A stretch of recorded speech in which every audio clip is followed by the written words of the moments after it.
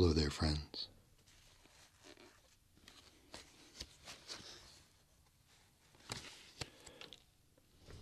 Welcome back.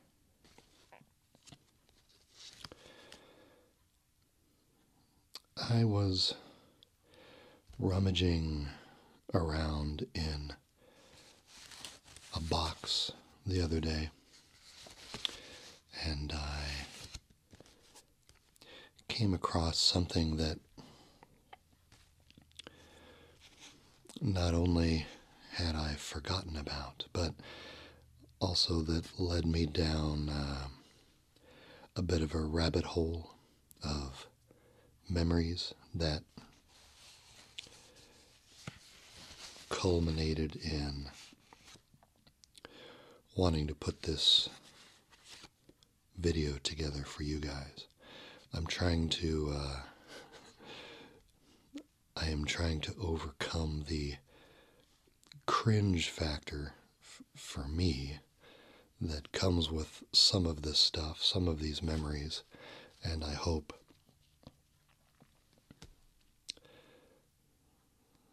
that won't be a factor for your enjoyment, because I assume that the cringe part of this only really affects me. But I've got a few items here, a few little mementos from a chapter from long ago. The main body of this video at the end is going to be a paper sounds video, mostly, as we look at the contents of this manila envelope here on the bottom. But in order to understand what's in this envelope, I have to set a little bit of context with these other items.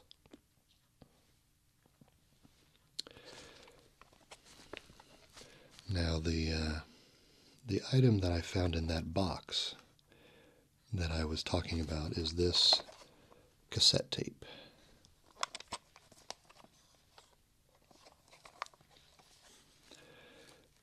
And this cassette tape contains some music and some of my voice from a long ago, long forgotten chapter of my youth from when I was in college. When I was in college, I was involved in the local student-run radio station. I was involved in the station for pretty much the whole time I was at college. During my freshman year, I was just a behind-the-scenes kind of a technical guy. I like the tech behind-the-scenes stuff, but the main thrust of the station was on-air broadcasting. So beginning, I think in my second quarter of my sophomore year, I had a radio show. And I kept that show for the rest of my time at college, up through November of 1989. And on November 7th, 1989, I had my last show. And this tape is a recording of about an hour and a half's worth of that show, recorded using one of the cassette decks mounted in the control room. And so it has some of the songs that I played on that last show, and of course, because this comes with the territory, It contains my voice as well. It's very strange, particularly now since I've been doing this ASMR channel for a while. It's very strange to hear what my voice sounded like 28 years ago. And if I can get past the cringe, maybe I will include a few seconds of my 28-year younger voice for you guys to hear at the end of this video. So,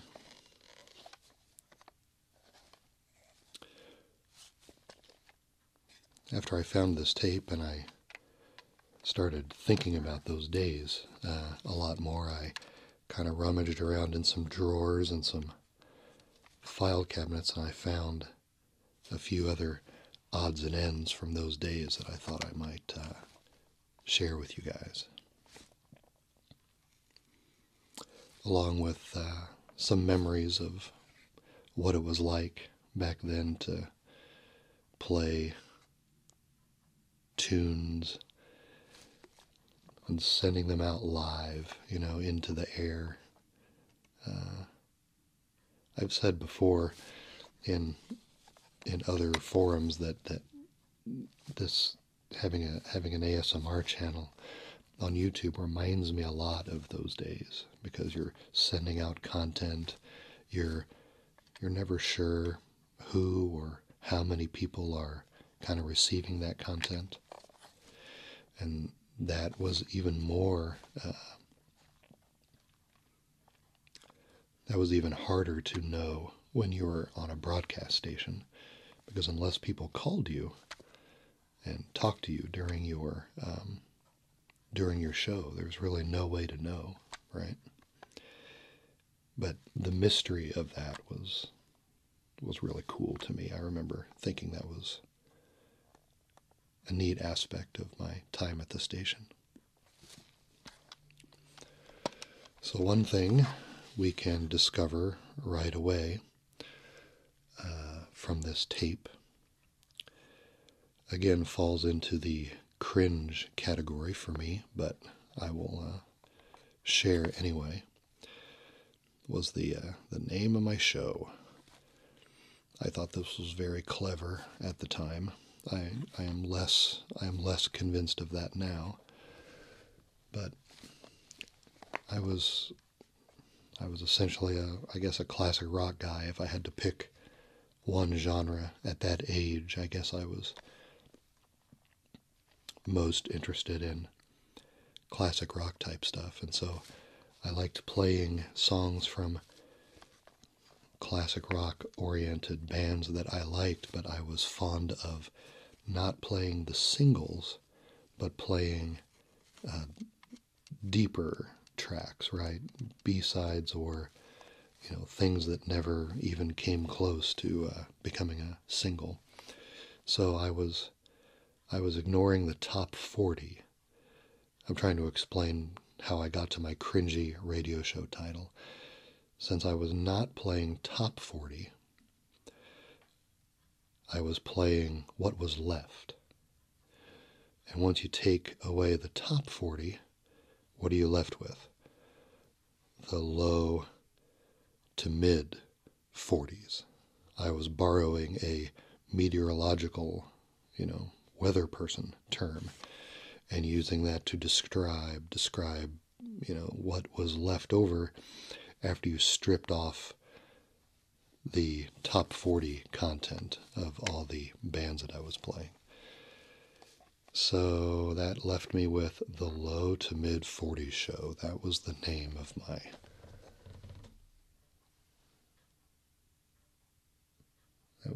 my show. I don't know if I can focus on this little Low to Mid 40s Show. 7 November 1989. Yeah, I know. It's not good. But I have a few pictures here of some small glimpses of the facility. We had an actual silence on the air sign. This was out in the lobby of the little station. And my recollection is that this light actually did turn on when you flipped the switch to turn the mic on.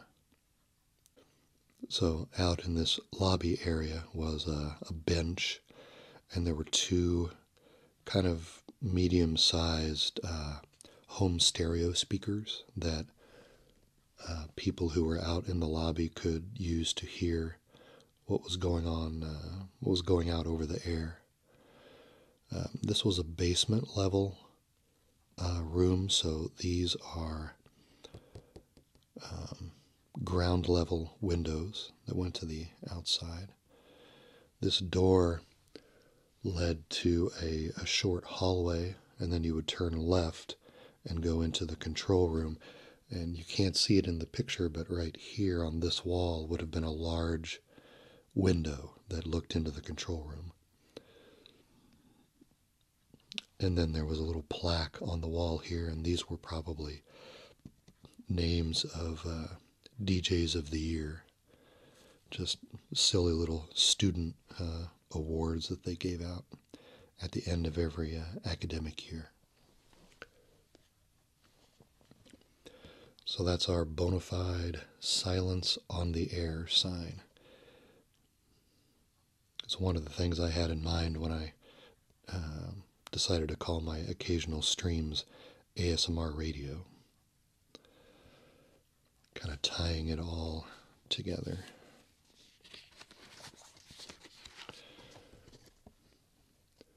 Now this is a picture of me in the control room. I can thank my daughter for the awesome cartoon face that I'm wearing here. And here you can get a glimpse of what we had going on inside the studio. Here's the large window out into the lobby that I talked about. Here's one of the two monitor speakers that we had in the room. A good old-fashioned large format wall clock. I love clocks like this, by the way. We had a couple of logs up here on this little ledge. I think one of them was a log where you would write down the songs that you would play. And I think one of them was a public service announcement log, if I remember correctly.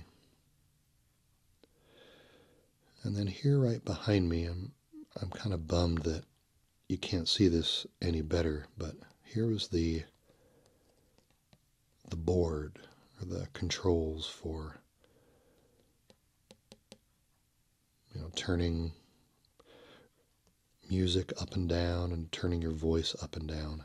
Let's see if I can get this a little.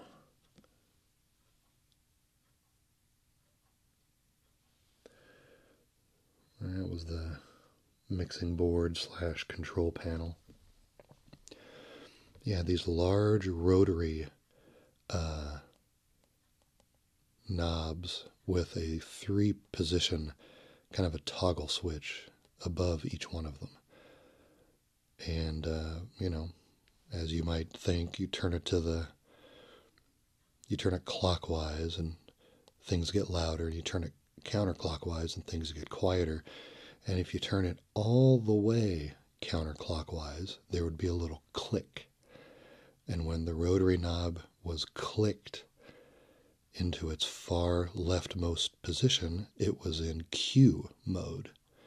And that meant if you played like an album to cue it up, when its channel was in Q mode, then you could hear the sound through the speakers in the control room, but it was not going out over the air. So you would cue it up in that mode, and then when it was all queued up, you would turn the knob up. We usually had, I think these are little pieces of tape, these two little white marks here. And you would turn the knob up to a particular point, and then it was ready to play.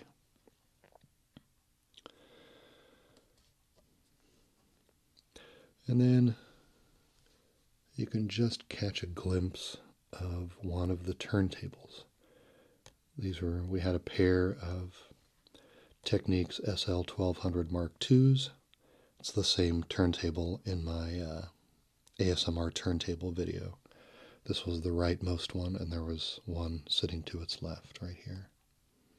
I think there's a couple of CD players back here in this corner. And then we had a rack of gear standing tall here on the right side with some cassette decks and signal conditioning equipment that were used to, compress the signal before it got to the transmitter, that kind of thing. So that's me in the control room. Here's another picture of me. I really can't tell you what's going on with this shirt. But here you get a glimpse of the rightmost turntable.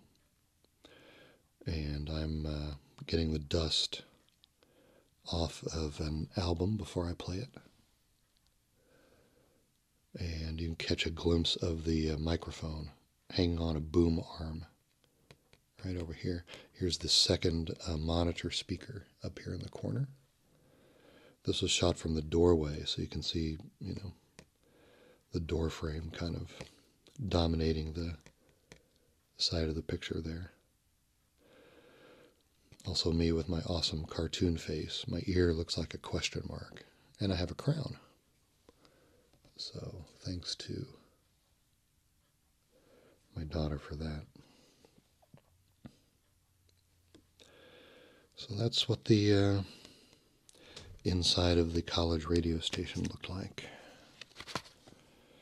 And this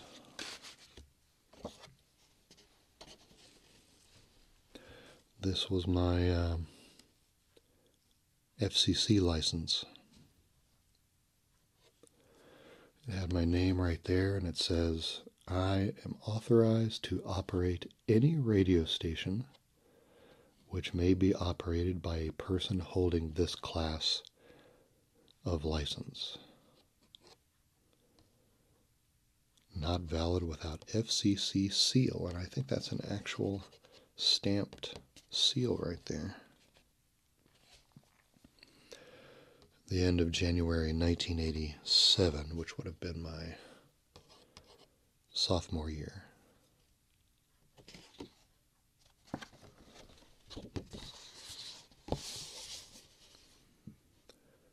And it says a lot of things. The Paperwork Reduction Act. Well, there you go. So you could cut this little license out and keep it in your wallet, I guess. As a licensed radio operator, it is illegal for you to do these things.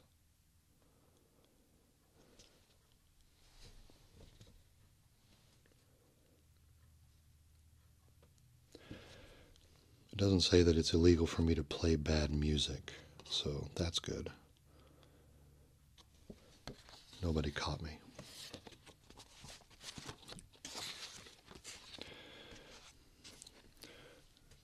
And it quite surprised me at the time, but I actually received one of these DJ of the Year awards once.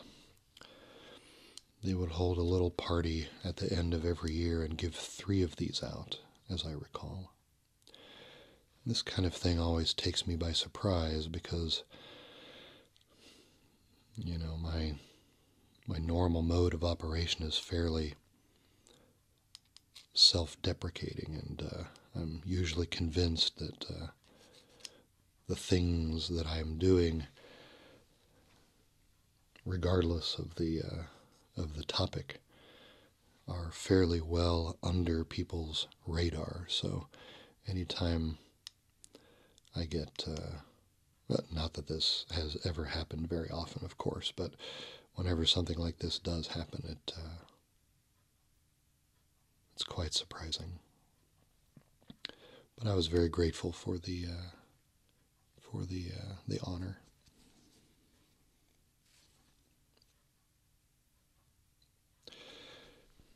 Something about it was a very low power station. It was we broadcast at 160 watts, or as we like to call it, 160 million microwatts. We're always trying to make it sound a little more impressive than it actually was. So that probably only reached about a mile or a mile and a half away from campus, depending on the weather slightly and some other factors. So when you were a DJ on this station, you always knew that the number of people hearing you were probably on the small side, right? Unless you actually heard from someone, it was very, very mysterious about who might actually be tuning in. It had a little bit of a feel to me like throwing a bottle out into the sea with a message in it, right? You're never sure who, if anybody, was going to read that message or picking up on your signal. But like I said, I really enjoyed the mystery of that, and I enjoyed thinking that if there were anyone listening, it was probably a very small number, like perhaps a handful of friends that might come over so we can listen to music together. I liked thinking of it as a very small club when I was doing it. But we did hear from a few people. I did, anyway. I'm sure every DJ had some of their regulars who would call in and make requests, and I had a couple of those. And one guy in particular, if you'll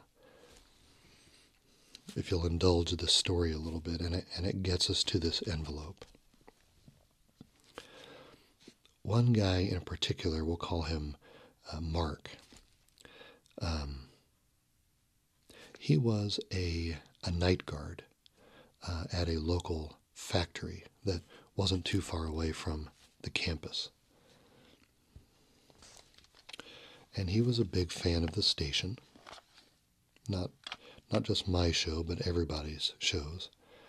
And his job put him in the position of being able to listen to a lot of the programs, a lot of the DJs. I assume that he had a little office or something like that, and then he would patrol the grounds, and then he would come back to the office. But while he was at the office, I imagine that he had a little radio tuned to our station the whole time. And he actually visited me once, probably sometime in my senior year. And he was a very nice guy. But what was fascinating is that when he came out to visit, he brought a notebook with him that he showed me. And as it turned out, over the years that he would listen to the station, he would keep a notebook by the radio. And when things came on the station that he liked or that caught his interest, or perhaps something that was new to him that he had not heard before, he would write it down in the notebook. And when he came out to visit me at the station one time during one of my shows, he brought this notebook with him. And it was amazing because it went back years, and it was this fascinating, organic snapshot of the station, because it wasn't a complete log. It wasn't like the log, it wasn't like this log that would have every song we've ever played. It was this interesting filtered kind of a log with notes in the margins and phone numbers for the Larry King show that he would call in to sometimes, and dates and times and maybe some DJs' names here and there, and tons of songs. And the thing was just, well, for a historically oriented guy like me, it was just an amazing thing to look through.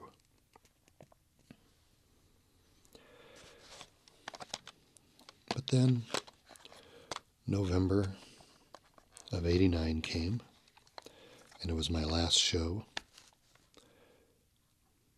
This would have been coming up on my last quarter. I was looking for a job.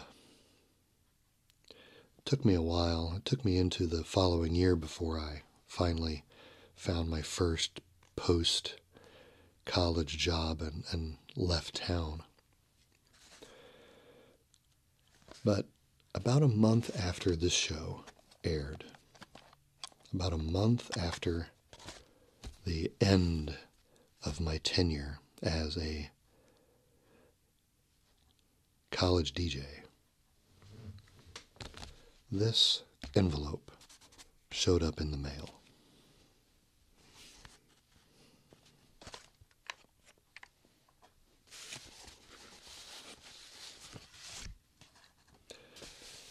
The envelope was from this Mark fellow that I talked about.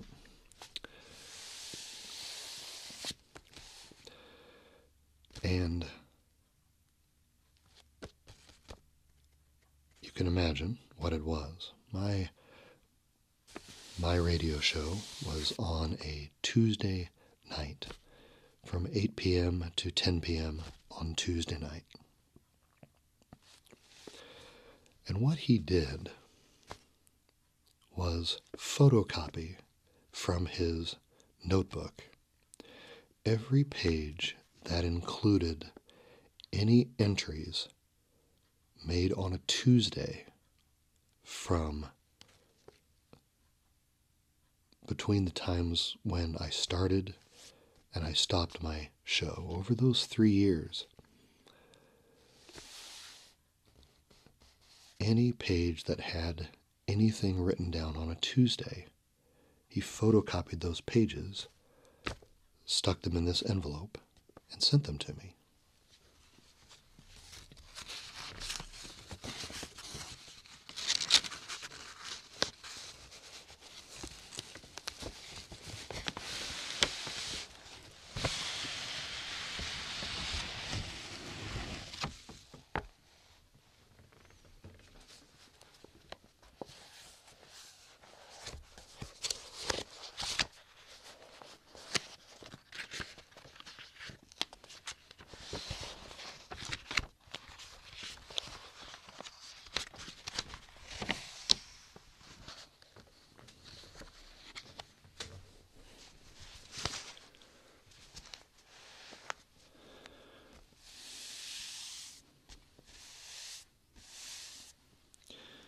So you can see that it was a simple spiral bound notebook.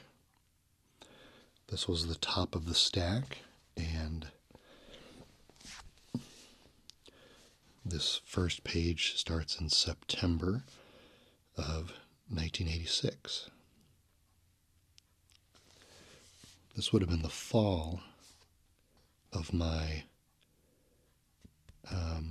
sophomore year, but we can see from my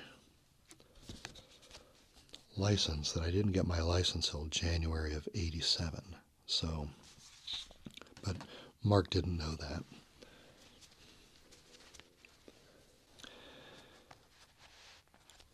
So a month after I leave the air, this shows up in the mail.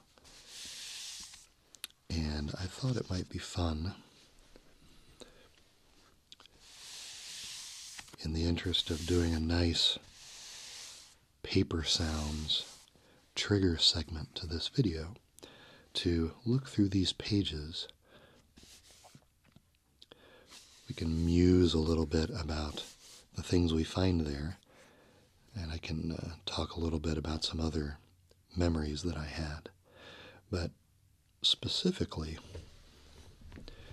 whenever we come to a Tuesday, I want to take a look at the songs that are there and see if I can figure out if any of them were mine. See if I can remember, see if it makes sense that some of the things I see would be songs that I might have played on the show. Of course, you know, there's work in here from tons of other DJs on the station, and you got to remember, you know, at this time, this was a real live over-the-air FM station. These were all college kids who were standing in the room talking into a mic live. And I point that out because there's a lot of, you know, awesome podcasts and, you know,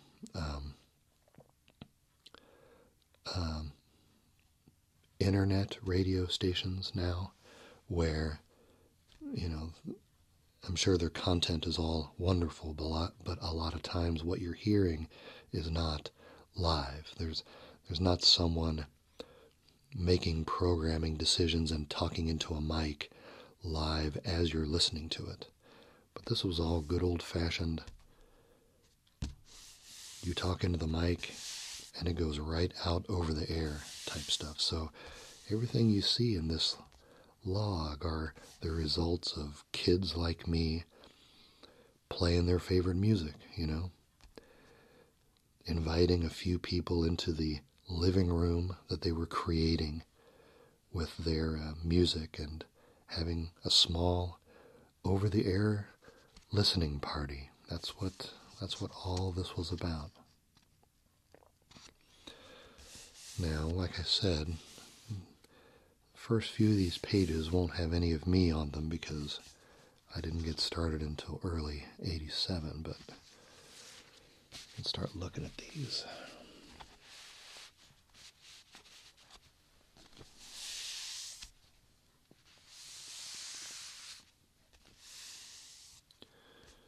Still in September '86. There's the Beatles, Black Sabbath, Paranoid, and War Pigs.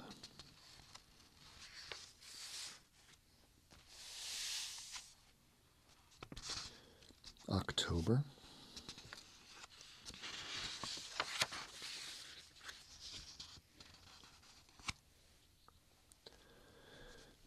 Here's the score of a basketball game that Mark must have been listening to. And here's the score of a football game between the Redskins and the Vikings with the note, "Hard to believe." So Mark was a sports fan as well. And you're always free to pause the video if you really want to look in detail at some of these song lists. That's a Tuesday in November of '86. That Jeff Beck is something I might have played, but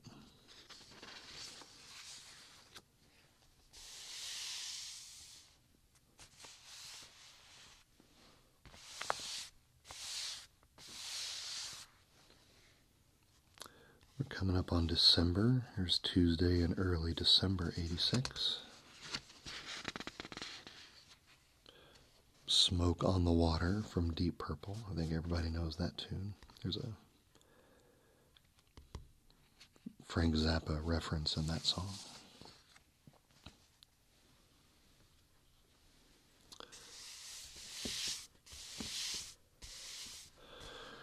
Now looky here. Here's Tuesday, February 17th, 1987. And there's a little note here that says Eric's show. And it says in quotation marks, mid to lower 40s show. Which I deserve, I think, because the name of the show was so cringy in the first place. So I completely forgive him for kind of, wording it wrong there. So some of these were probably from my one of my early shows.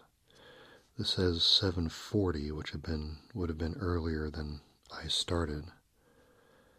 But that's Spirit and UFO, Uriah Heep. I totally could have played those.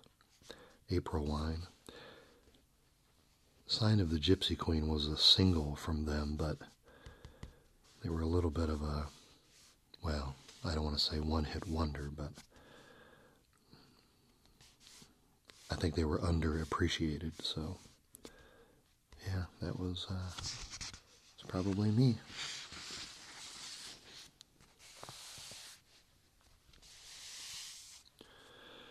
Here's a Tuesday in March.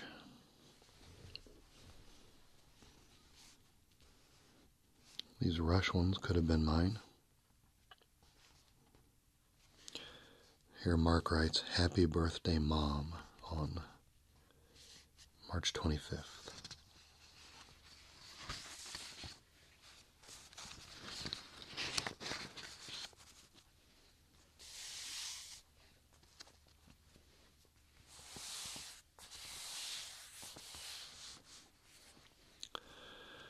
Here's a Tuesday in May.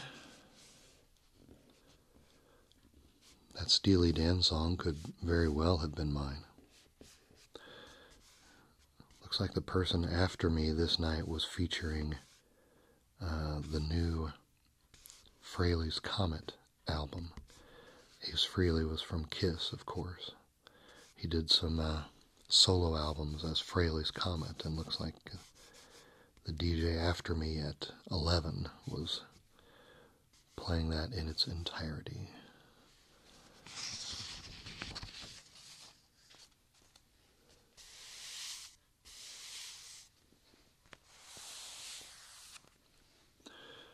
Here's a Tuesday in September, so here we are in the fall of the next school year. I don't think this Johnny Otis song was mine, though.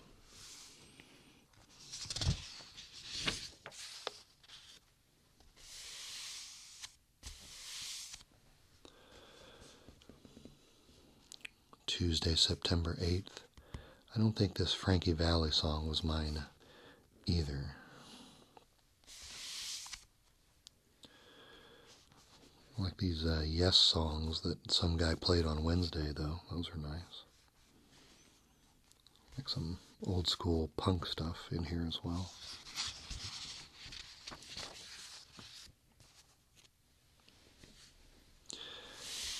Being on the radio was just it was a really surreal experience for me. I grew up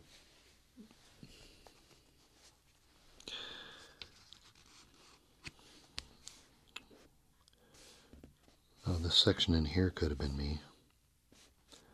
Broadsword from Jethro Tull, Howlin' at the Moon, Magnum Opus from Kansas. That's very much my wheelhouse right there.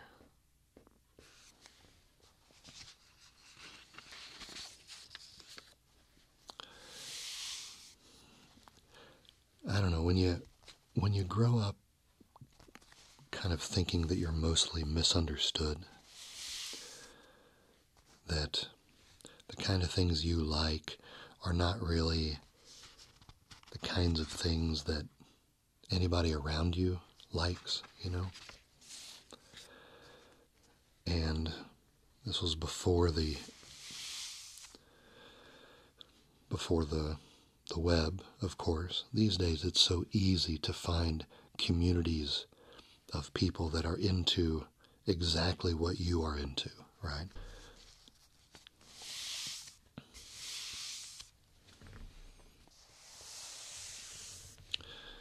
But back then it really wasn't the case.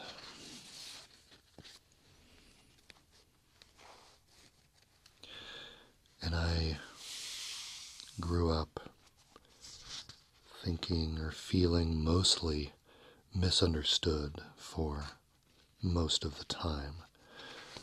Of course, that's not really a me thing, is it? That's probably more of a being young thing, a wanting to assert your identity thing. I'm sure we've all gone through that.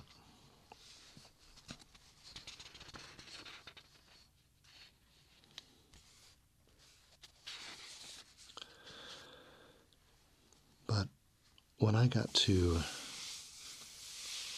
college and was able to do something like this was one of those things that was just so outside of my experience at the time. It seemed so unlikely that a guy, just a regular guy like me, could go and, claim a couple of hours of FM airtime every week and play whatever I wanted. That just seemed so wonderfully alien to me. You know, when you feel kind of out of control and misunderstood a lot of the time, to be able to step up to the mic and say, this is me, and here are some things that I like, and I'm going to send them out, and you can enjoy them or turn them off as you like. That's perfectly fine, but for these 2 hours, I'm calling the shots. And I didn't feel like I got to call the shots very often, you know? And so it was a very empowering little hobby.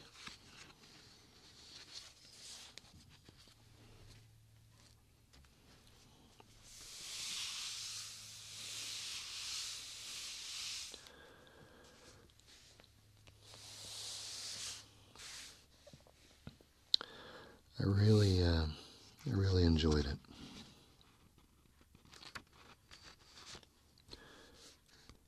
Yeah, I probably played these.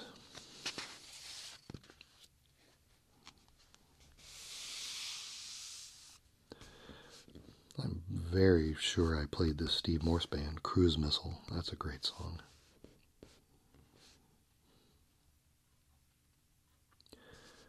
The Amboy Dukes, that was a single they had. This was Ted Nugent's old band.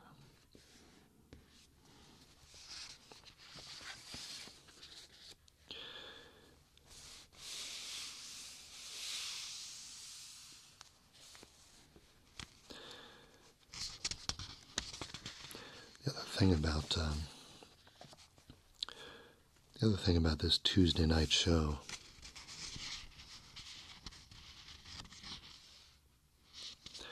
is that in the major that I was in college, particularly in your junior and senior years, haircut and tires today. That's good to know. Most of the classes that I took during my junior and senior years were 4-credit classes. And at this school, the 4-credit classes were almost always on Monday, Tuesday, Thursday, and Friday.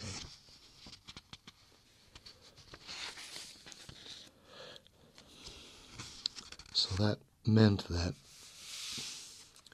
if your whole schedule was nothing but these 4-credit classes, then you generally never had classes on Wednesday. So that means Wednesday felt like a weekend in the middle of the week.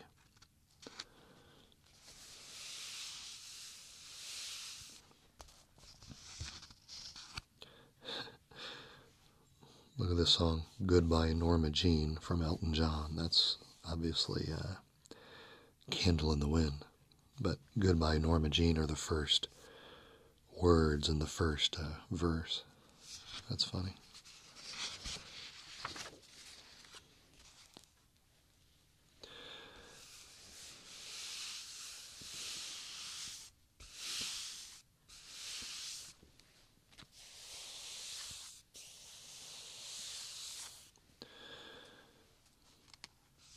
So the quarter, I don't know, the weeks seem to go by a little bit differently when you had every Wednesday off.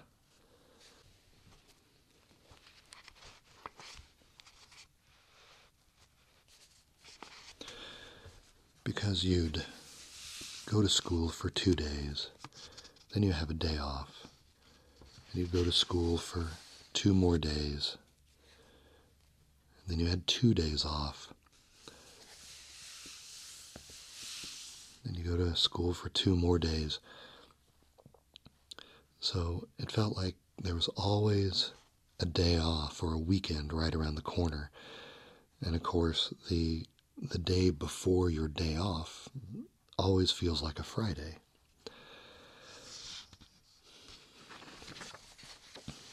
So I would have Wednesdays with no classes, and then Tuesday night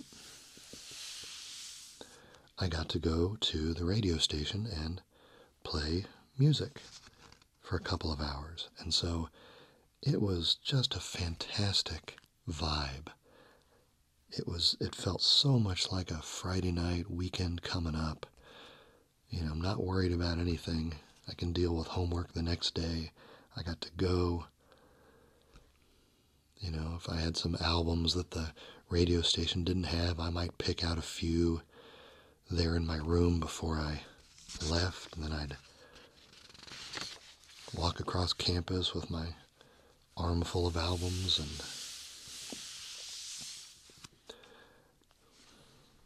I'd get there and start pulling vinyl out of the racks and putting a show together.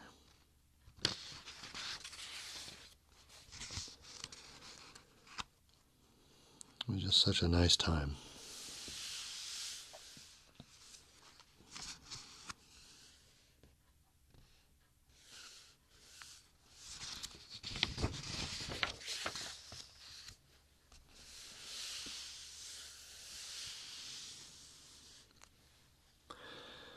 So interesting seeing these lists and knowing that, you know, everything on these lists from all these days were choices that some college kid made. They're like fingerprints in a way.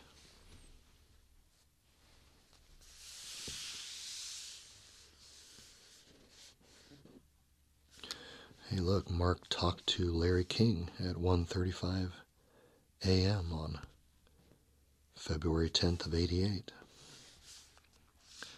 Good for him. Rush and Dire Straits down here. This is a Thursday night show from somebody.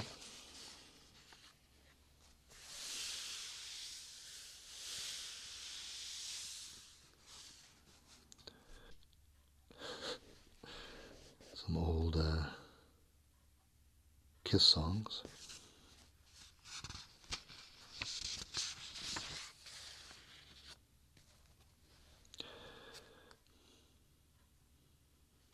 I wonder what this means. He wrote an entry for Sunday and he's got question marks there.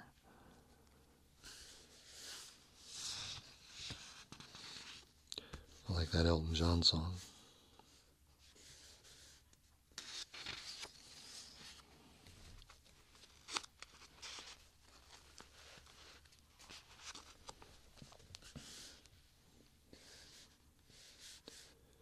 Kinks on this Tuesday. I don't know if that was me. I guess it probably was.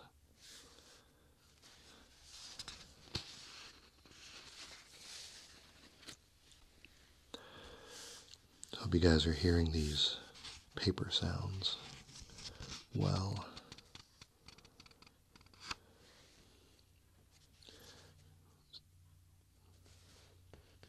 Here's a couple of Kate Bush songs, Wuthering Heights and then Wuthering Heights with new vocal. That sounds like something that I would do. Compare a newer version to an older version.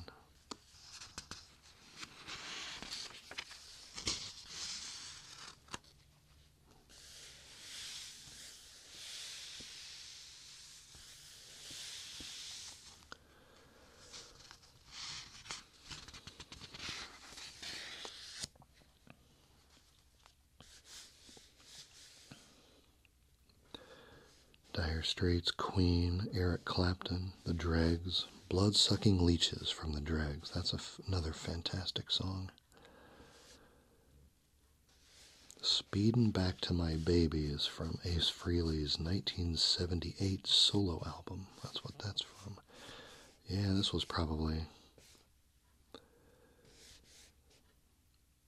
Sleeping on the Sidewalk. That's one of the songs Brian May sings in Queen.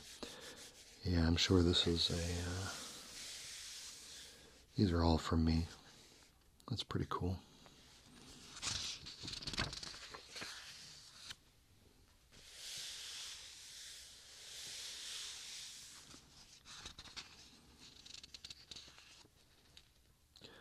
Rainbow Stargazer. I'm sure I played that.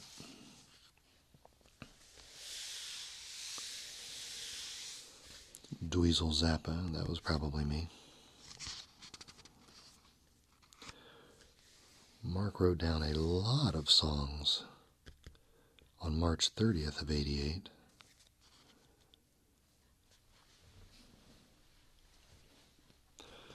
Saw a huge glowing object drop out of the 5:40 a.m. morning sky. Dropped like a white light rock.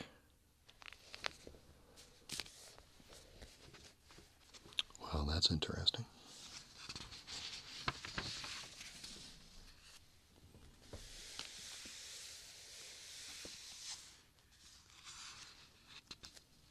Yeah, that Steely Dan was probably me.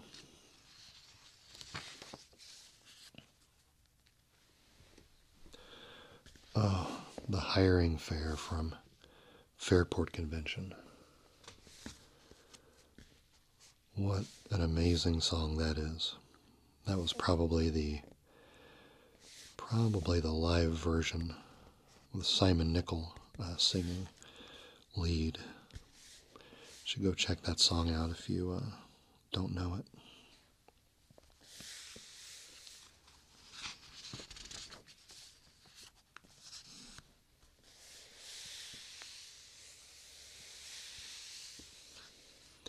Frank Zappa's version of Whippin' Post.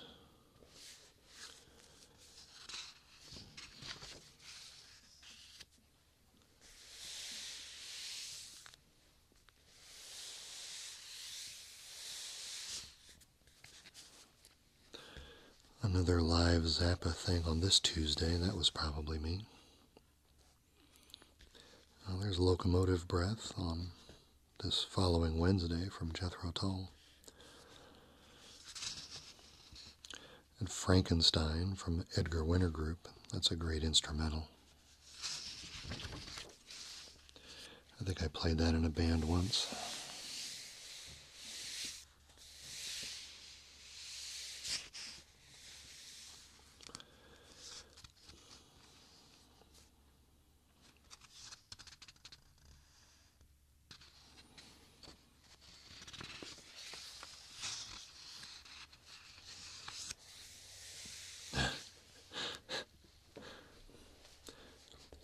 If Love Should Go by Streets.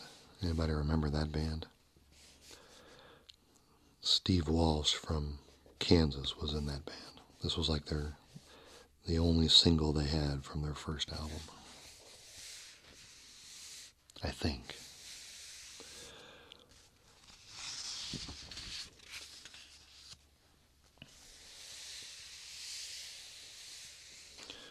Rush, Vital Signs.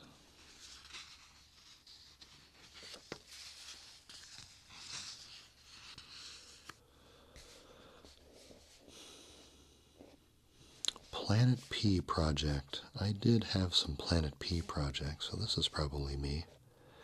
The Boy Who Can't Talk. Very interesting concept album type work. Tony Carey was the guy's name.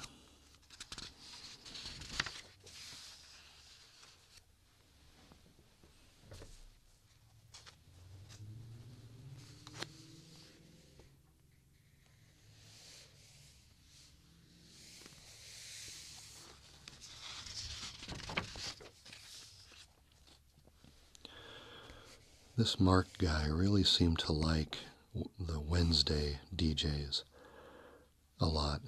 He's got a lot of very long song lists from Wednesdays in here.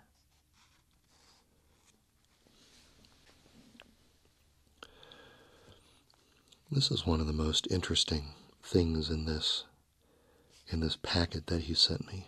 And I don't know if you can really tell what's going on here, but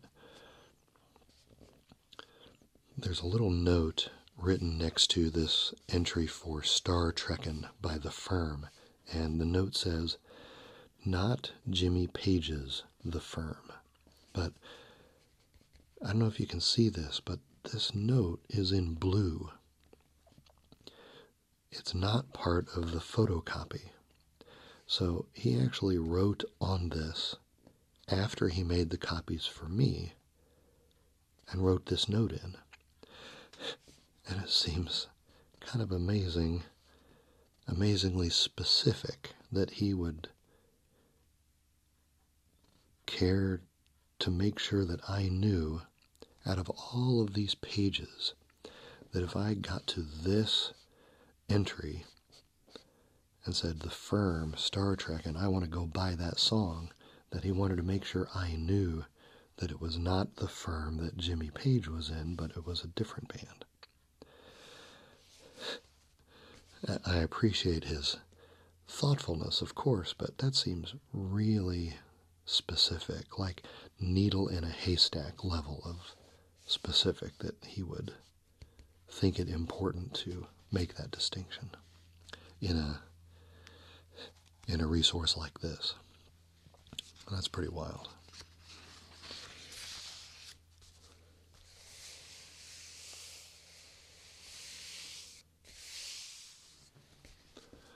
Foghat, I probably played that on this Tuesday here.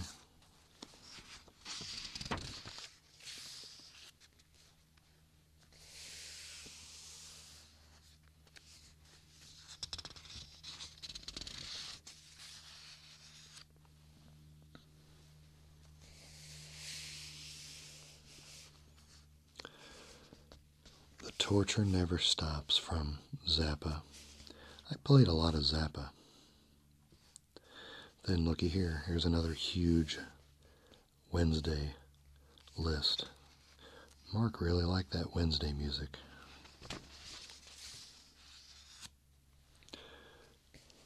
Hey, here I am, Eric's low to mid 40s show. The James Gang. The James Gang had some great arrangements for like a 3-piece. The Vigil from Blue Oyster Cult. Imagine so many of these bands and songs seem like dinosaurs to most of the people who would be watching this content now, I think. Oh well, it is what it is. Here's a Tuesday show. It looks like I was featuring... These songs are from a Zappa album called Broadway the Hard Way. I must have been playing the whole side here.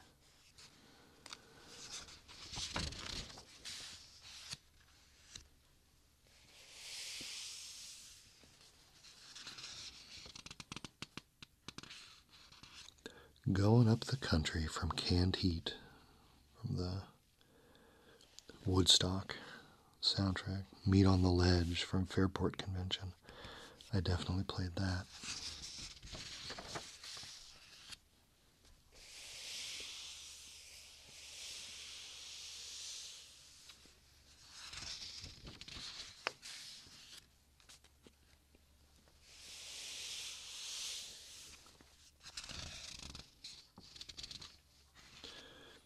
Richard Thompson, he started out in Fairport Convention.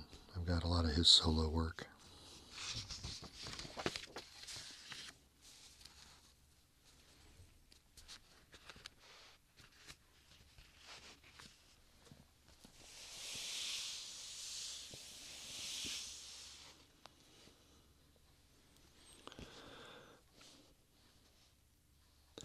Here we are in early 1989. When the Grammys gave the hard rock and metal Grammy to Jethro Tull for their Crest of a Knave album. I remember when that happened. A lot of people were dissatisfied with that choice. There's more Steve Morse Band with Cruise Missile.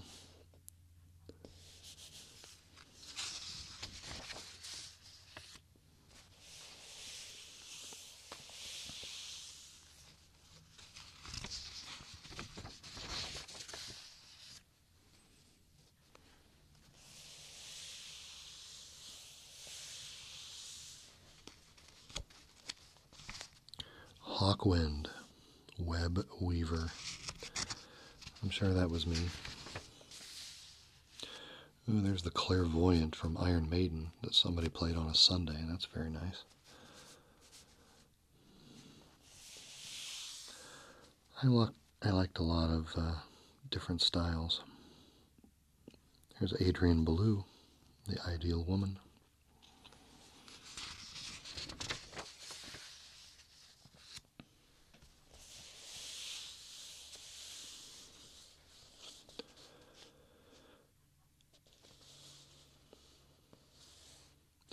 I was never a sports guy or even an amazing student, frankly,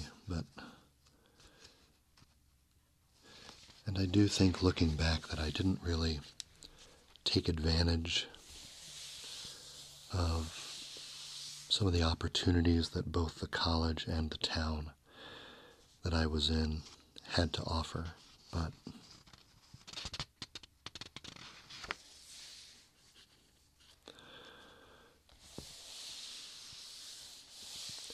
I'm glad I did this.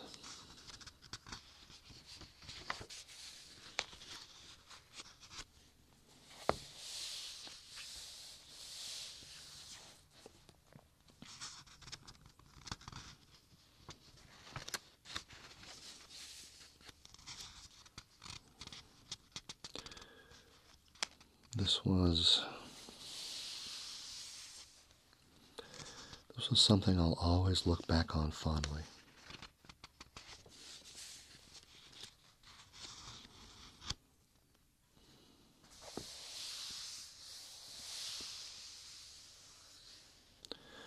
Randy, California, the prisoner.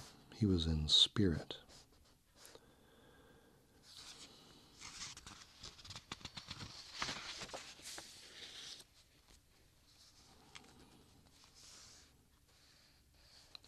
There's Thela Hunjinjit from King Crimson. Robert Fripp and all those guys.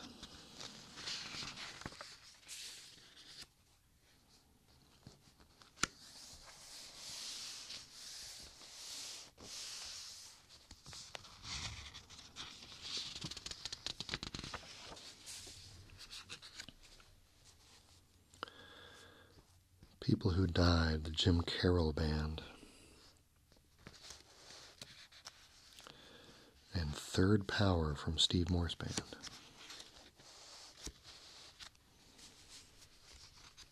Hope you guys can see this okay.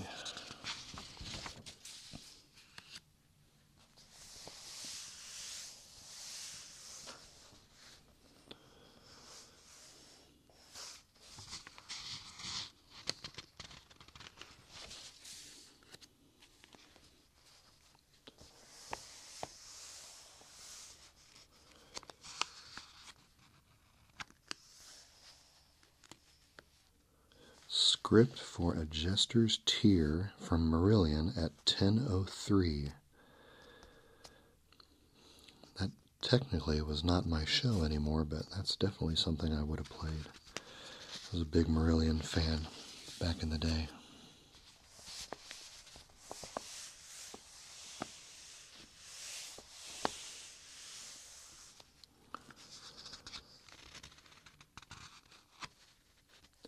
Firehouse from Kiss, a live version.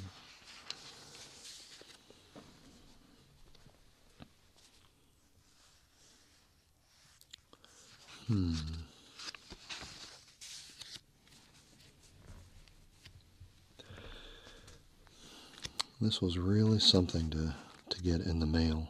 It was a really, well, frankly, it was like flipping through pages of, well, the pages ended up being like a little time machine, you know, taking me back through my radio career. It was a hobby. I was never, I was never what you would call super good at this. I was just a guy talking about music, I never had what you might call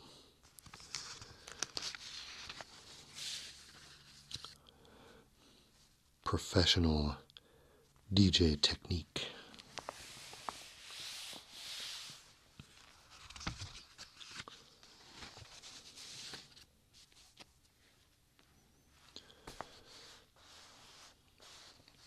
Peter Haycock, that was probably mine. Steve Hunter, also.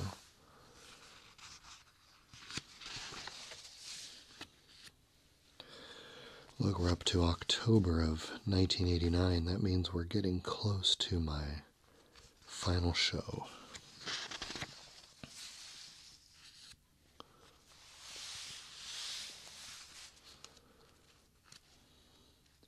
Space Shuttle launches Galileo.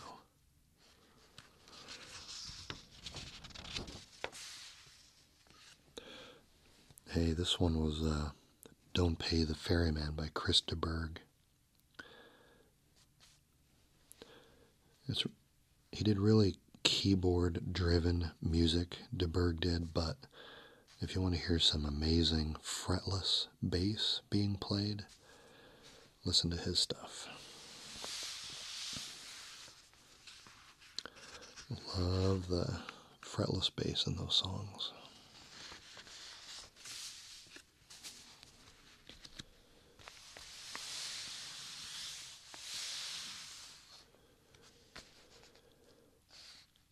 Liar from Queen, that's a fantastic song. Don't Be Late from Saga. They were a Canadian band.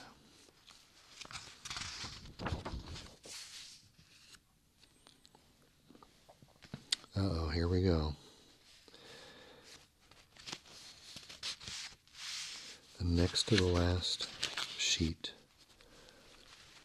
And we have Tuesday, November 7th, 1989. Last low to mid 40s show. Thanks for a fine program, Eric. So that means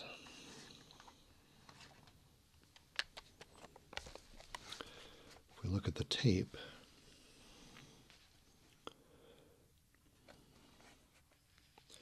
we ought to see some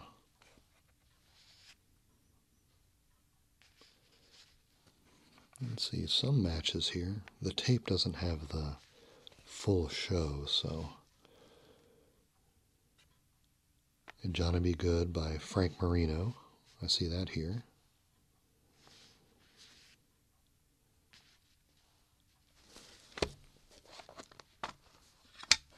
Let's see if there's... Nope.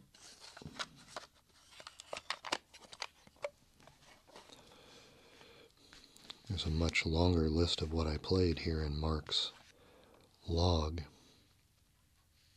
Prophet Song from Queen. That's here. Got it. Egyptian Danza from Al Di Meola. That's right here. Western Flyer from Eric Johnson is there. There's me doing You're Not Alone again from Saga. Blue World from the Moody Blues. Chloe from Elton John. I did a short block of songs dedicated to certain people that had called in to the show a lot, and this was Mark's block of songs. That's what these little arrows mean.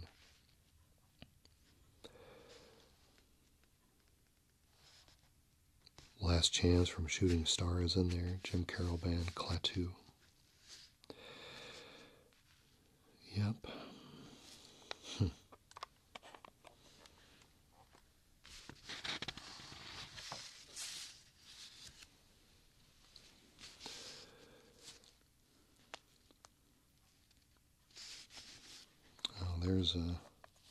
There's the end of it. Okay. Letter from the Shelter. Planet P Project. Jacqueline from Jethro Tull, and then Crying and Laughing from Chris de Burgh would have been the last show, or the last song I played on my regular show. And this note says, request line is now closed.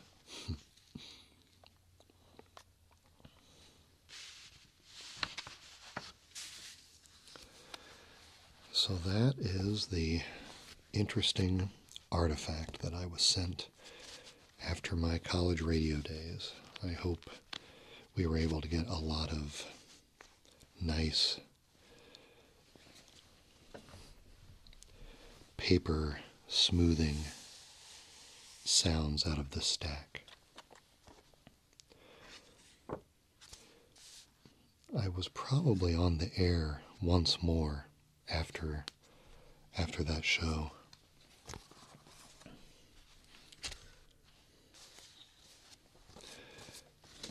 And this picture of the lobby reminds me of the very final time. Was probably close to Christmas. One thing about our school is that if you were a senior and it was your last quarter, you didn't actually have to take any finals because they needed to process the grades earlier than that, so that they could have they could make all the arrangements for the final graduation ceremony. So they calculated grades earlier and used, other coursework. You didn't actually have a final to take during finals week, which meant the last week of the quarter, when all of the other classes were taking finals, the seniors were not. And I remember on my last quarter there, we did a little stunt with all of the senior members of the radio station. See, normally during a regular week, we did not broadcast 24 hours a day, because these are students and they need to sleep sometime. Well, some of them do. So we would broadcast, say, between maybe 6 in the morning to midnight, or till 2 a.m. perhaps during the week, and then we would broadcast 24 hours on the weekend. So for the final week of the quarter, when everybody else was taking their finals, we thought it might be a fun little experiment to take all the seniors and get them to take slots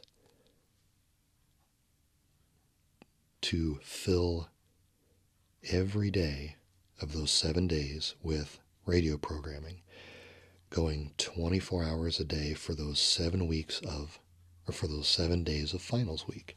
And we called it Senior Takeover Week. The seniors basically took over our 160 million microwatt airwaves for all 7 days of finals week.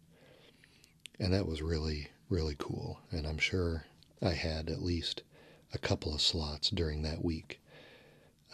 So I would have been on the air then as well.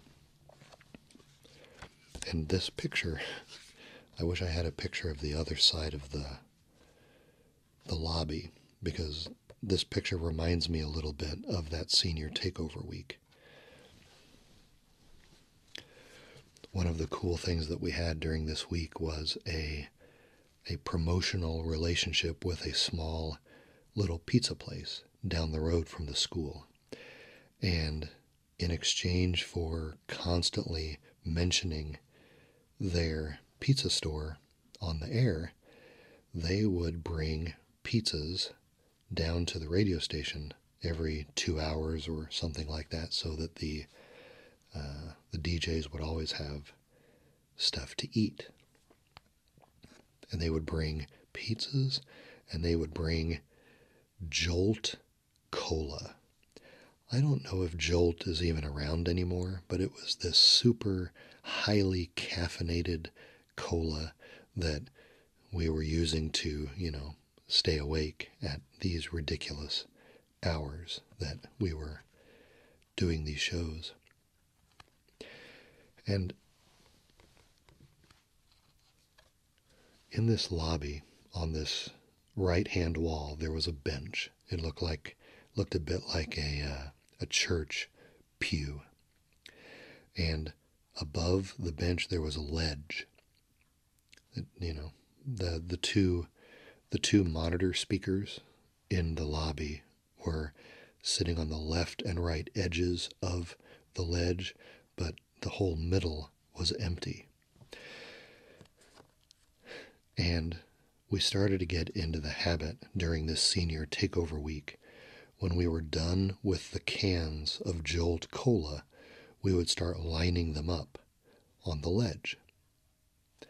And when the line of cans extended all the way across the ledge from left to right, then we started stacking the next row on top, and so forth and so on. And so by the end of senior takeover week, the entire wall was covered in Jolt Cola cans. I wish I had a picture of that wall of Jolt Cola cans, because it summed up the senior takeover week, and in some respects it summed up the whole college radio experience perfectly, right? Just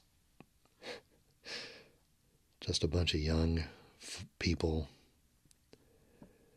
doing their thing, looking for identity, one song at a time, 1 hour on air at a time. And now, somehow, 28 years later, I still seem to be doing that, don't I? Looking for identity, staking a claim to identity, 1 YouTube video at a time, 1 sound trigger at a time, 1 memory at a time. I guess we never stop that, do we? We never stop looking for those ways to let the world know who we are.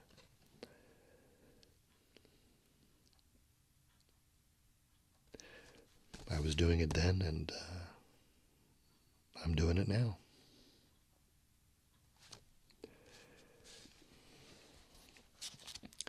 I hope you guys have enjoyed this little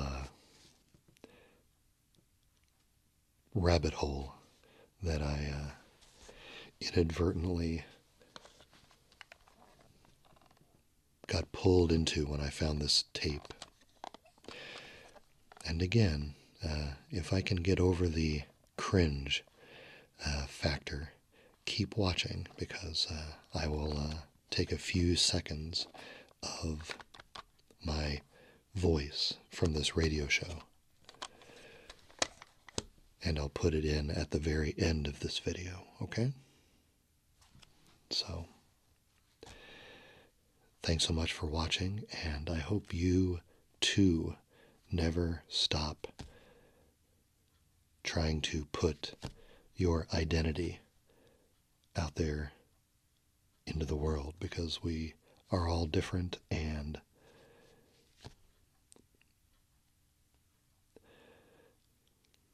the world needs more of our individual uniqueness, I think, especially these days. So, take care of yourself and take care of everyone around you. Try to make your little corner of the world a little brighter every time, every day, and I look forward to seeing you next time. Bye-bye.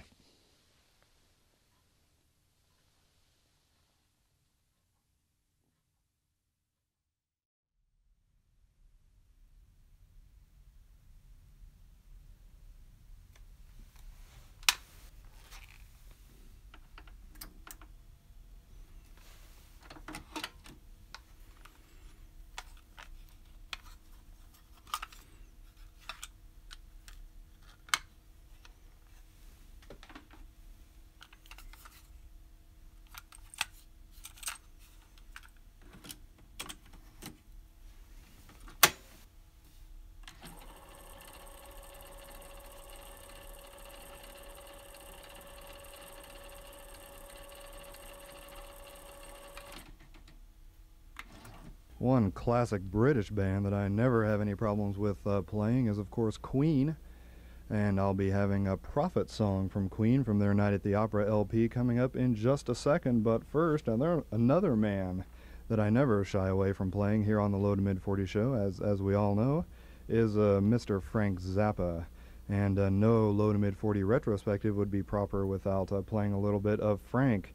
So from the You Can't Do That on Stage Anymore Volume 1 compact digital disc set, this is Frank Zappa with Zombie Woof.